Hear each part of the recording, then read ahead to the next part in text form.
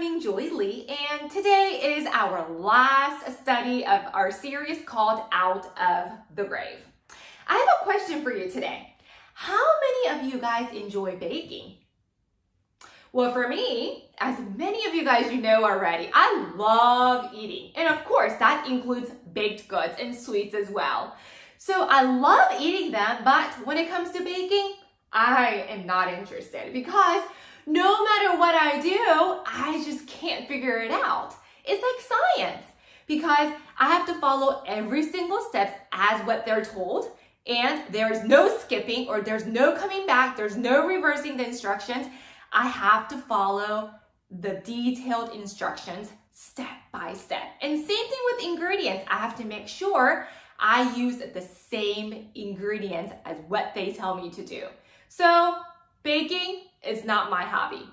Well, why am I talking about these special instructions and specific instructions? It's because Jesus knew that his disciples needed a very specific instructions for an important task that is ahead of them. So today, we're going to find out what Jesus told his disciples to do.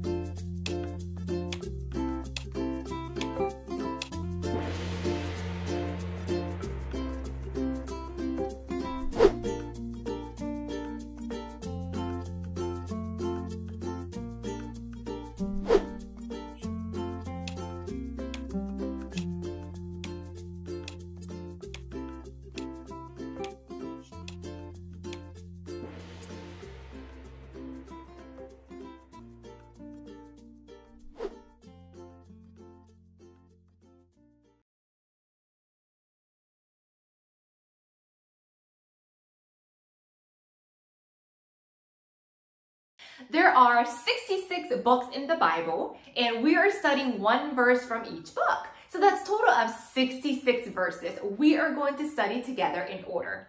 Today, we are finally studying the 22nd book. Wow, we've come a long way. Well, before we do that, Let's say 21st books, all in order together. 3, 2, 1, go. Genesis, Exodus, Leviticus, Numbers, Deuteronomy, Joshua, Judges, Ruth, 1 Samuel, 2 Samuel, 1 Kings, 2 Kings, 1 Chronicles, 2 Chronicles, Ezra, Nehemiah, Esther, Job, Psalm, Proverbs, Ecclesiastes, and finally the 22nd book is called Song of Solomon. What was that again? Song of Solomon. That's right. Now this book is written by King Solomon, and this book is a beautiful poem that expresses about love and marriage. And the way that Solomon expressed his love for his wife, it sounds very silly the way he did it in his poem. Like, for example, he said, her teeth was white as newly washed sheep. Ugh, that sounds silly and weird, right? But that was just a way that he described and they described in the Bible times. And I'm sure the way we express our love today, Solomon probably didn't agree, and he probably thought we were silly. Today's power verse, it's from chapter 6, verse 3. Let's all read it together. Go. I belong to my love, and he belongs to me. Amen. And that's what I did. I wrote today's book, Song of Solomon, and today's power verse. I would love to see how you're coming along with your power verse journal.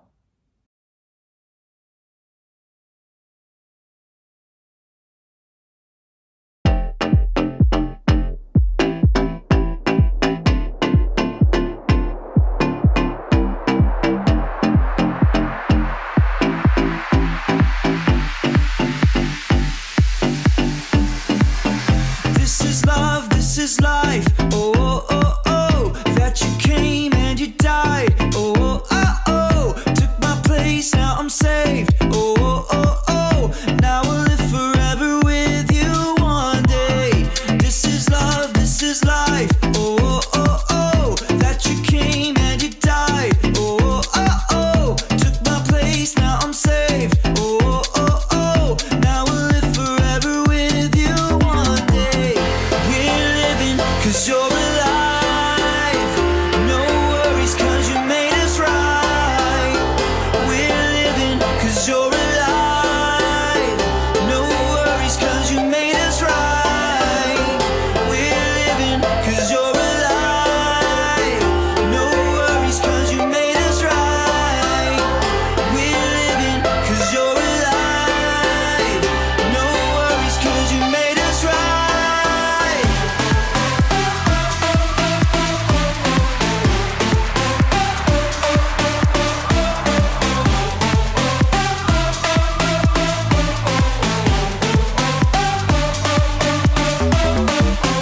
This is life, oh, oh, oh, oh, that you came and you died, oh, oh, oh, oh, took my place, now I'm saved, oh, oh, oh, oh, now I'll live forever with you one day. This is love, this is life, oh, oh, oh, oh, that you came and you died, oh, oh, oh, oh, took my place, now I'm saved, oh, oh, oh, oh, now I'll live forever with you one day.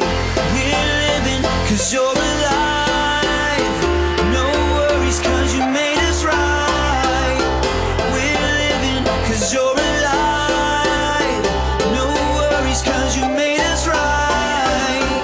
We're living cause you're alive, no worries cause you made us right. We're living cause you're alive, no worries cause you made us right.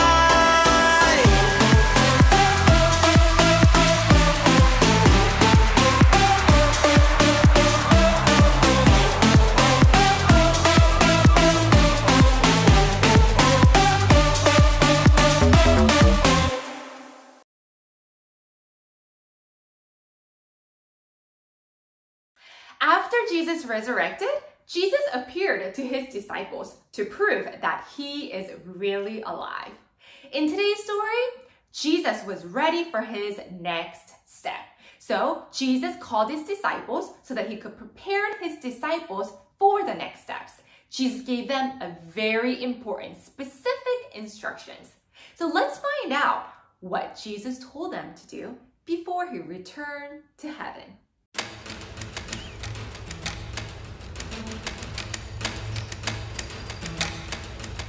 After Jesus died on the cross and was raised from the dead, he spent time with his disciples over 40 days. During that time, Jesus told them even more about God's kingdom. Then, Jesus told his disciples to go to a mountain in Galilee. They saw Jesus there and they worshiped him. Jesus gave his disciples important instructions. Jesus said, "All authority has been given to me in heaven and on earth." Jesus gave the disciples and everyone who follows him a job to do. He said, "Go into all the world and preach the gospel. Make disciples of people from every nation." Jesus also said, "Baptize them in the name of the Father and the Son and of the Holy Spirit, and teach them to obey everything I have commanded you." Then Jesus said, "Remember this, I am always with you until the very end of the age." Jesus told his disciples to wait in the city of Jerusalem until God kept his promise to give them the Holy Spirit. Jesus said, "But you will receive power when the Holy Spirit has come on you. You will be my witnesses in Jerusalem, in all Judea and Samaria, and to the ends of the earth." After Jesus said these things, he went up into heaven. The disciples watched Jesus until a cloud hid him from their sight. All of a sudden, two angels appeared. They were wearing white clothes. These angels asked, "Men of Galilee, why do you stand looking up into heaven? This Jesus, who has been taken from you into heaven, will come again. He will return in the same way that you have seen him going into heaven." Jesus left earth and returned to heaven, but he did not leave us alone. Jesus promised to send the Holy Spirit to be with us and help us do God's work, to teach people everywhere about Jesus so they will trust in him as their Lord and Savior. One day, Jesus will return to make all things new and to rule as Lord over all.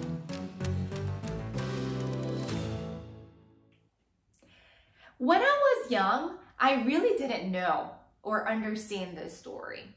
I was confused and I was a bit sad because when Jesus returned to heaven, I thought that was the end of Jesus' story.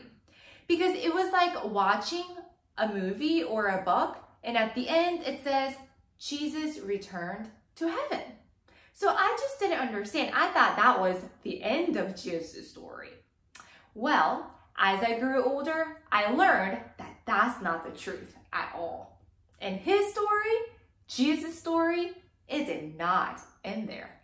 When Jesus returned to heaven, Jesus sent Holy Spirit to live within his disciples. Jesus gave his disciples the Great Commission. You know, the word disciple, it means a follower. So Jesus wants all of his followers to tell people all over the world how to be rescued by sin and death by believing Jesus' death and resurrection. And those who believe in this, then they will become Jesus' disciples as well. Disciples who love Jesus, they will want to obey Jesus. Now think about it. What would happen if the disciples decide not to share the gospel?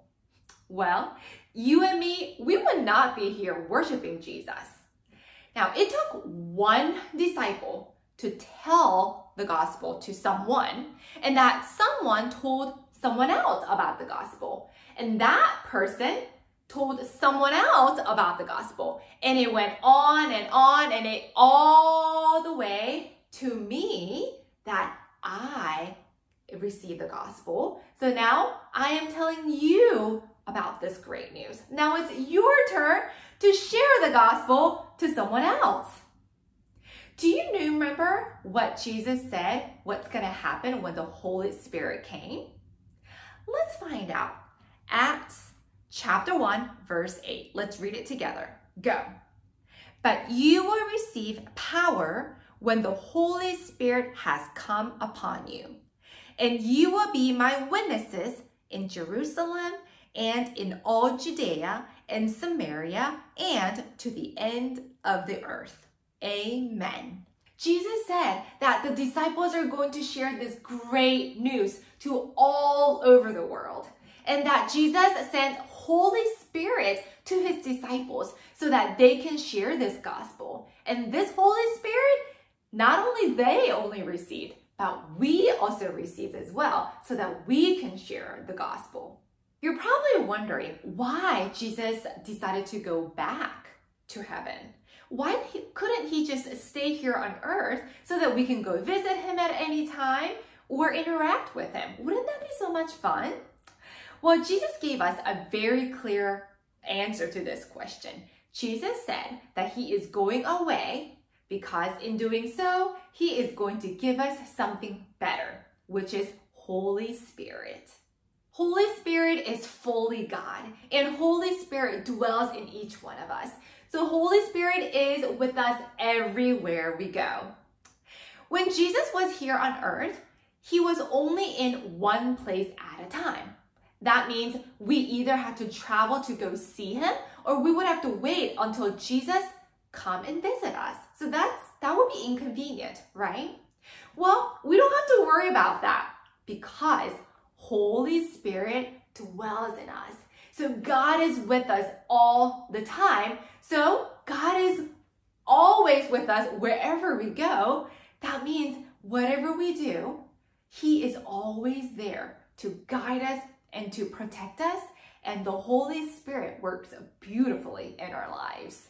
It was good for Jesus to go away because now the Holy Spirit dwells and lives within us.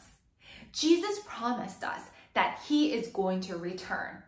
And we all look forward to that beautiful day.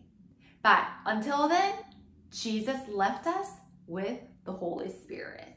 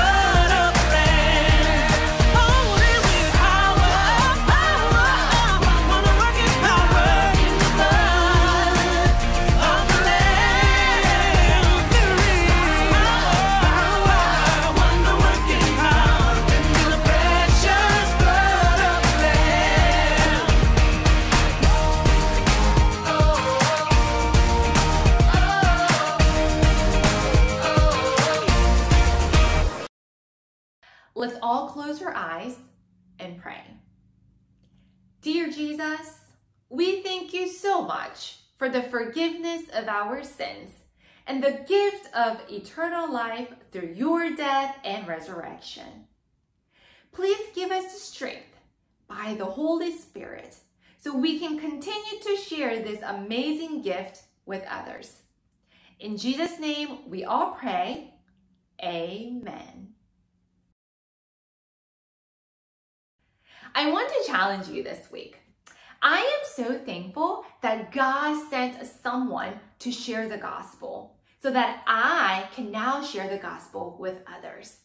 Jesus loved me so much that he wanted me to know him. Jesus told his disciples and gave them the Great Commission, and that includes us too. We are Jesus' disciples, his followers, so we are to share this gospel, this great news with others. So I want you to start making a list this week and start praying for those who need to hear this great news. You don't have to be afraid. You don't have to be nervous because the Holy Spirit lives and dwells within us.